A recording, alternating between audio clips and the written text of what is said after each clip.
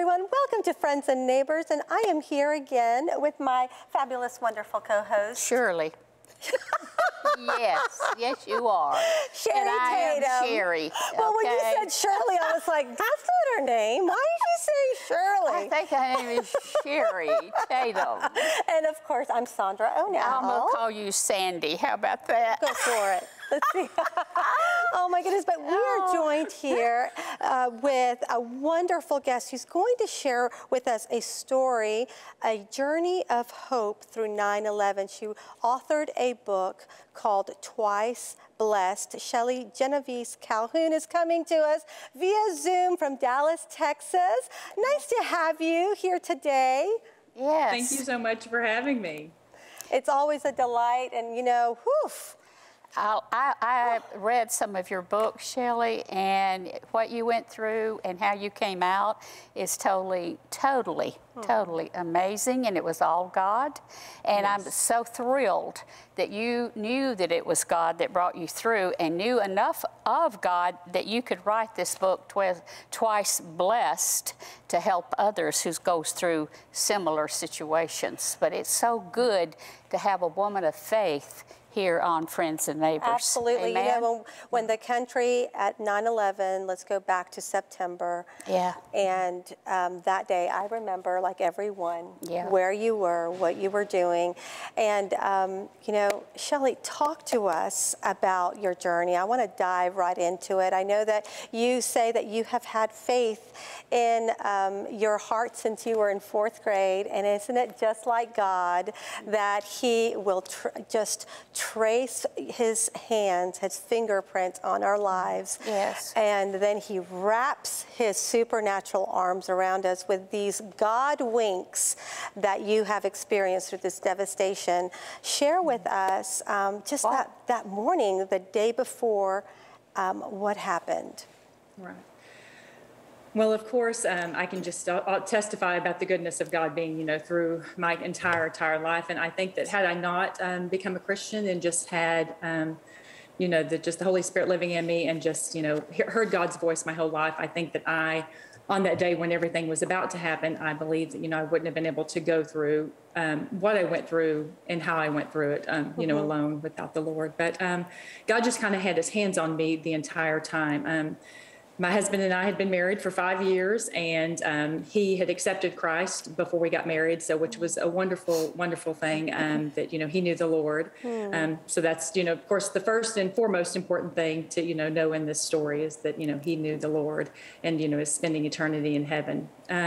But the weekend before 9/11, we had spent an unbelievable weekend in Dallas, actually. We both lived in, you know, New Jersey. We both worked in Manhattan.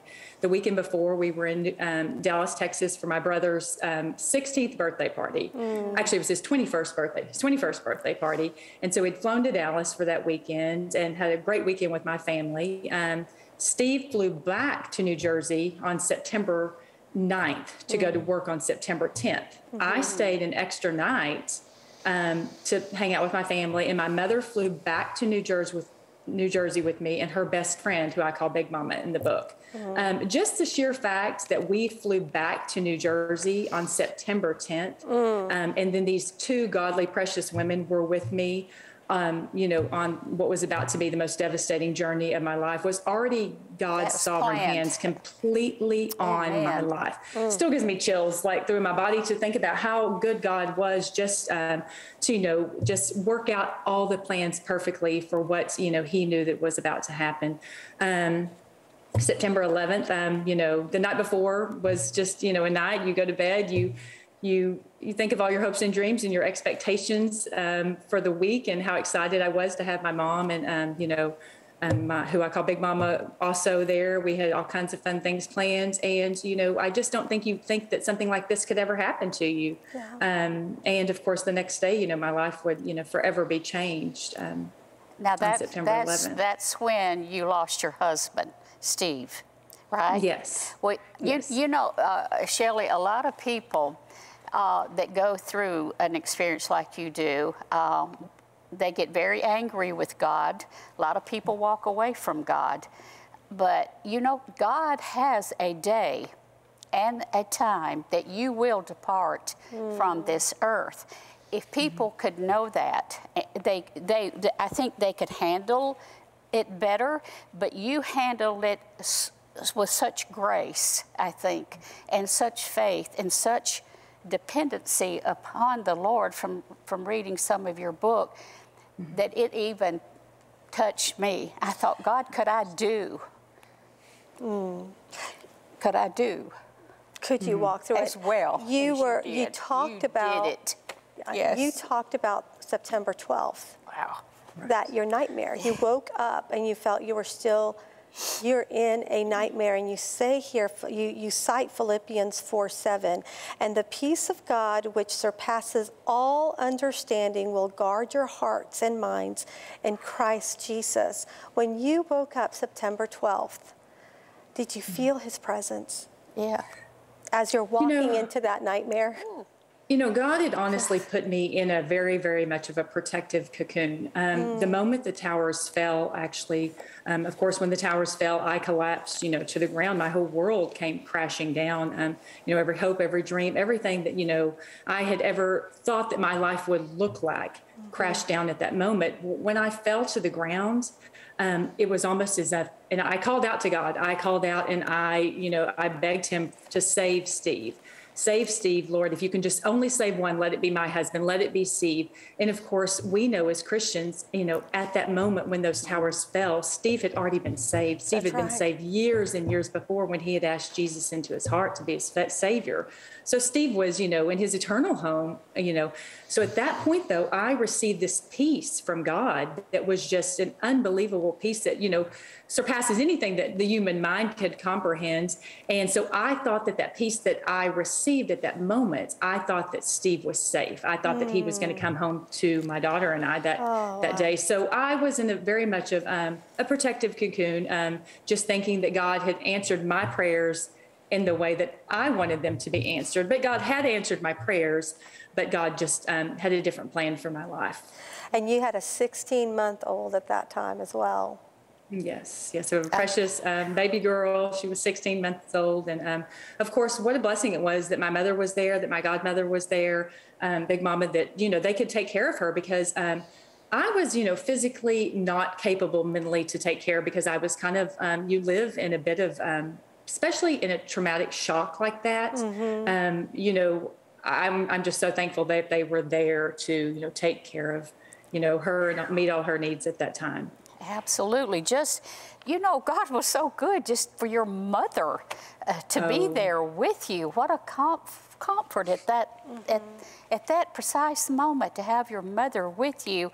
But you also had the wonderful presence of the Lord to comfort you also.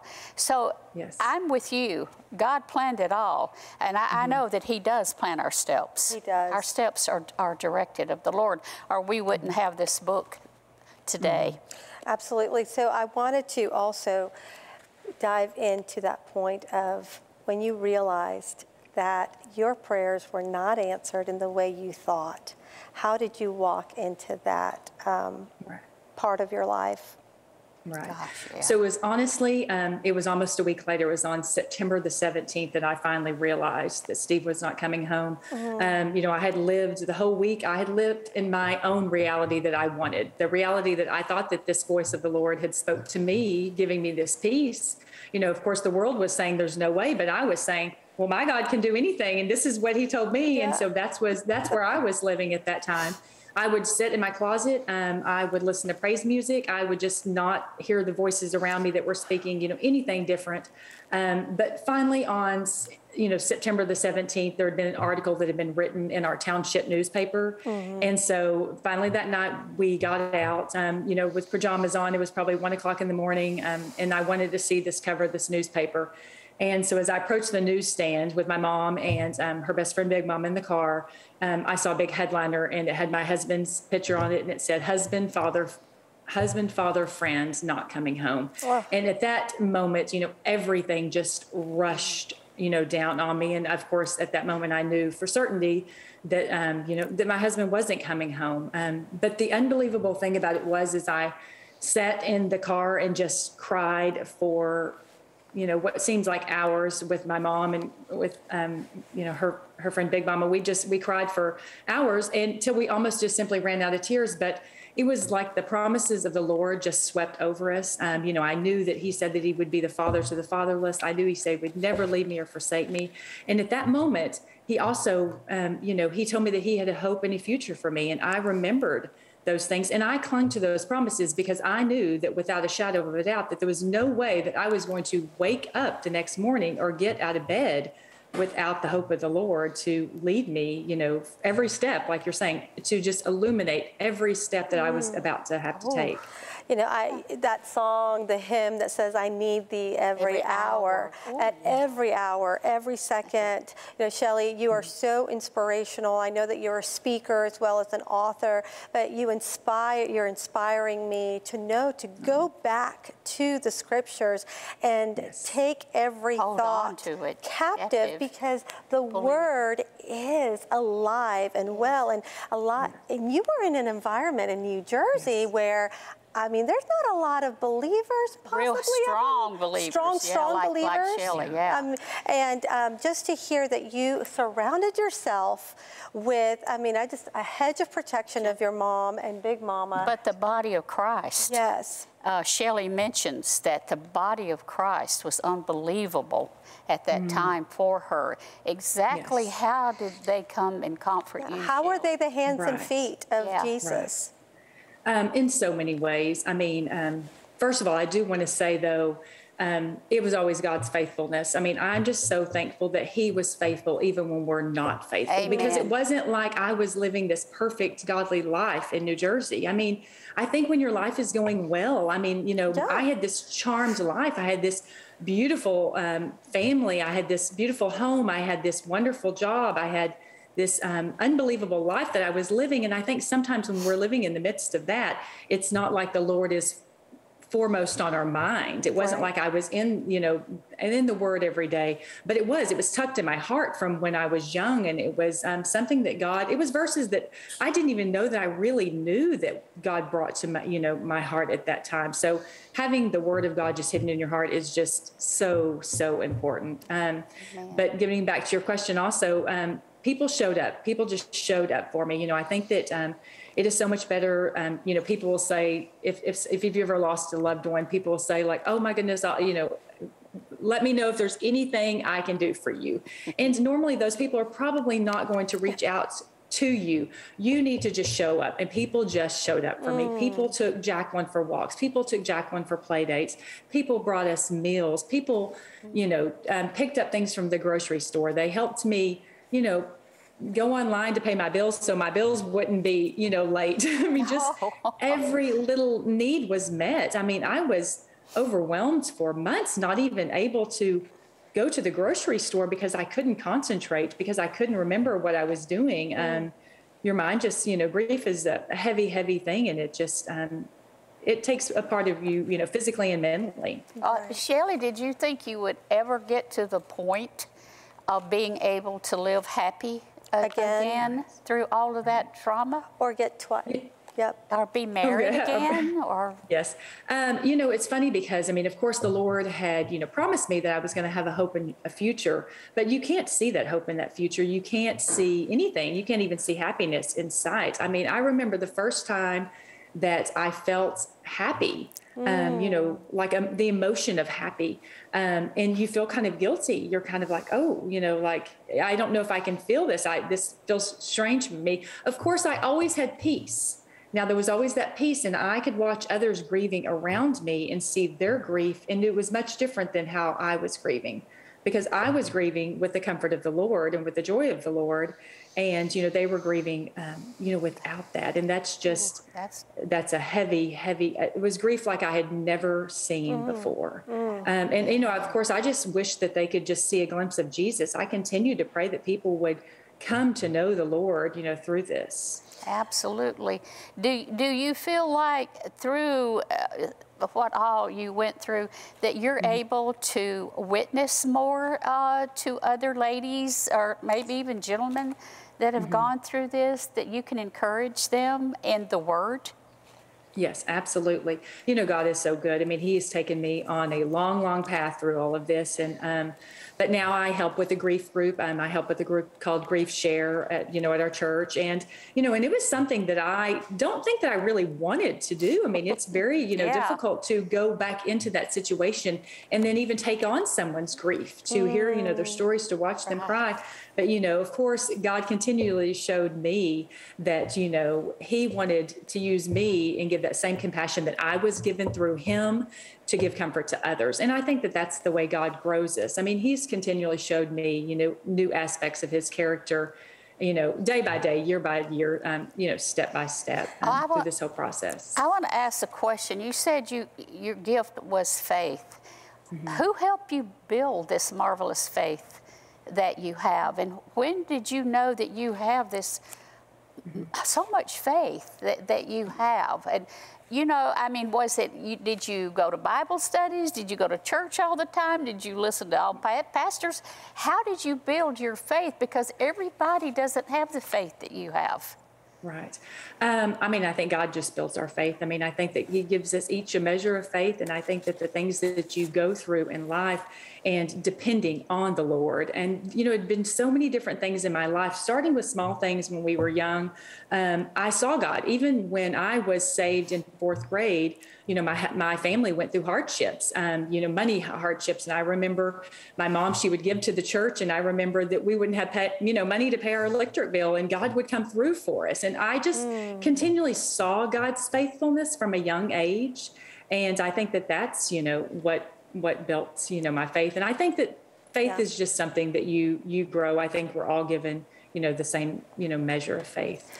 Well, you said something a minute ago, and I have to agree with you. You said He's faithful even when we're not. And there is scripture that backs that up. He says He's faithful when we are faithless, because your faith can be on the mountain, but sometimes it can be down here in the valley. But that's when He steps in, I think, and kind of picks you up and gives you that little extra what you need to get through at that time. And it certainly shows that you have this kind of faith, because I mean, how could you come about writing such a marvelous book if you didn't? And I love your book, and I love how you start with the scripture. And I want to just quote this last one, Joel 2:25. I will restore to you the years that the swarming locust has eaten. And I love that. If God is faithful in your circumstance, it increases the faith for me and for Sherry and for everyone else. So tell us quickly how people can get a hold of you, and if they want you to come and speak quickly before we go on to break. Well, I have a website. I don't even know what the name of my website is right now. I haven't done it for so long. I guess most people ask me about my book, how you can get in touch with my book, but the book is Twice Blessed, A Journey of Hope Through 9/11. It's mostly sold, it's sold everywhere, but Amazon is probably the easiest way to get a hold of it. Awesome. I had a publicist for years, and so she's how I kind of have gotten lots of speaking engagements, and everybody was just, contacting her. Well, Shelly, thank you so much for sharing your story, and I hope that we can have you back on the show. It's been a delight to be able to hear about the hope in your journey. God bless you, and we'll see you next time. Thank you so much, ladies. Have a blessed day. Thank you.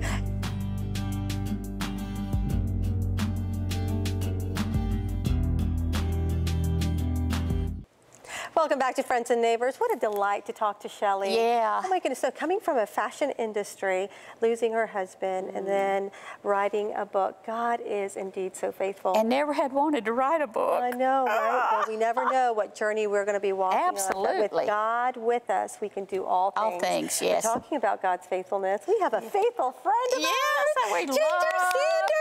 Yes. So good to have you back. So good to be here. Yeah. And what a testimony she has. Yes. Yes. What a story from the heart. But I just want to share with her today, we are working with the Billy Graham Rapid Response Team. Yes. And that came about because of 9/11.